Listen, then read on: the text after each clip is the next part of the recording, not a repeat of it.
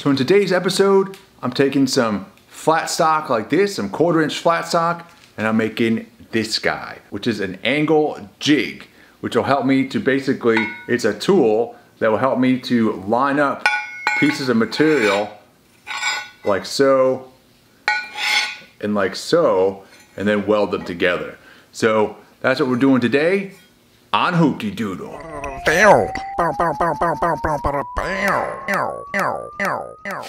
We went out and got a TIG welder, so now I have the joy of learning how to TIG weld. So today is a project partly to learn how to TIG weld, some practice TIG welding, and also we want to make a functional tool. We're gonna make a tool today. Yeah. So I got some flat stock here, my TIG torch, and I'm gonna cut this stuff up. Hold on. I've also got some squares here, some magnetic squares.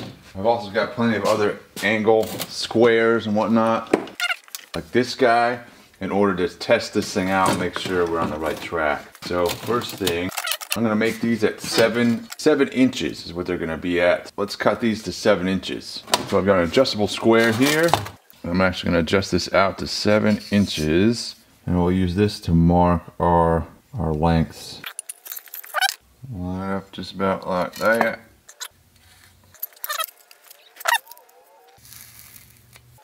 So there's one.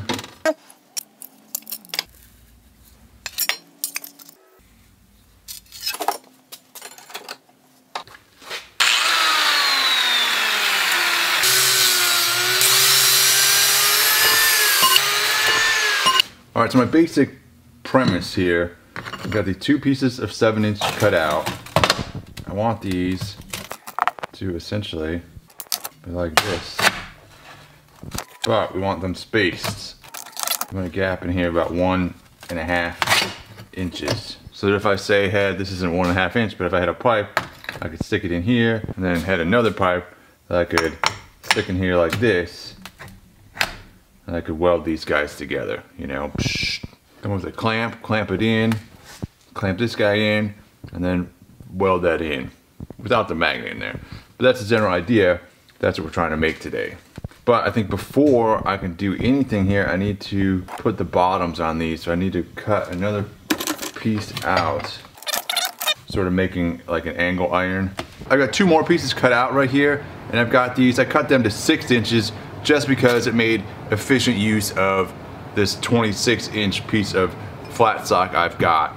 So I could use out of one of these flat stock pieces, I could make all of this. So that's why I did that. I'm still gonna need to be able to cut out a piece that goes right in here to sort of reinforce everything, but this is a general idea. I need to go ahead, take these apart now, and actually weld these on the very bottom so that I have like a good 90 sort of angle iron situation going on here. That's the plan with this guy.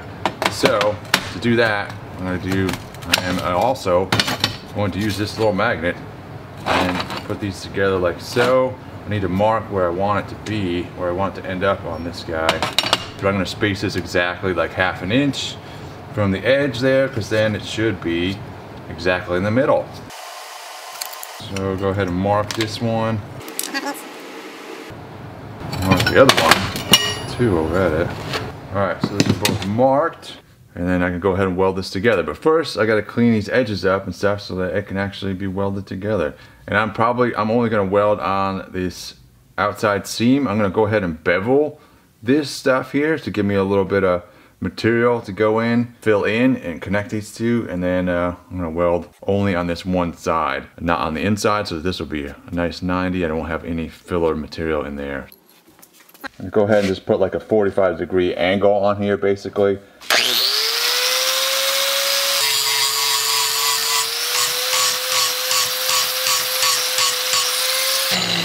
So the idea is to fill that in with weld material, and then I've got it cleaned up on the edge here so that that will weld as well, nice and cleanly. And then the other half of it is this guy, so I want to clean up this edge here and this edge here.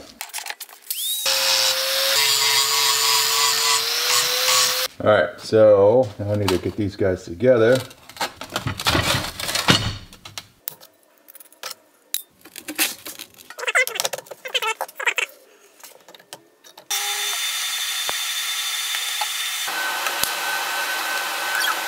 Oh, that's horrible. All right, now we've got our two little angle iron pieces basically, and now we've got to figure out how we're going to attach them together. All right, so now we've got this stuff set up the way we want. The welding is absolutely horrible on this. My next step, I've got this set up like this, and I need to cut out a little piece that goes in between here, and basically I'm just going to cut out a square from this stuff so that it will fit in approximately like so. I can weld it there, and then it's essentially done. All right, so I'm using my little adjustable square here to measure how wide this guy is, and then I'm gonna turn it around and use it like this to mark it, and I should have a square at that point. All right, I'm gonna go ahead and cut this guy out.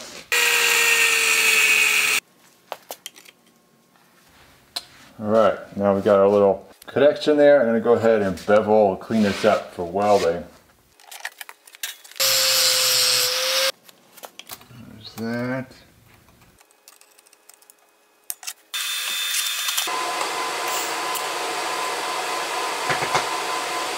All right, so here's our semi-completed, mocked up at least angle jig. And so when I'm going to weld this, I had some issues. I was getting a whole lot of porosity. You can see how porous, and it looks like bugs have been eating that. This is an exercise in learning how to TIG weld. So this is 1/4 inch material, and it is the first time I've welded anything this thick. I should have done a test weld on a piece of 1/4 inch material to make sure my settings were correct. But you know, I'm a cavalier kind of guy, so I just went for it. I wasn't sure what this was, but yeah, I should be able to remedy this by increasing the gas flow. I'm gonna try that and see if I can make this any better. My gas flow rate was around 10 or 12. I'm gonna increase it to like 15 or 20. That's where it is now. Is it about 15 now? I'm gonna bump it up and see how that goes.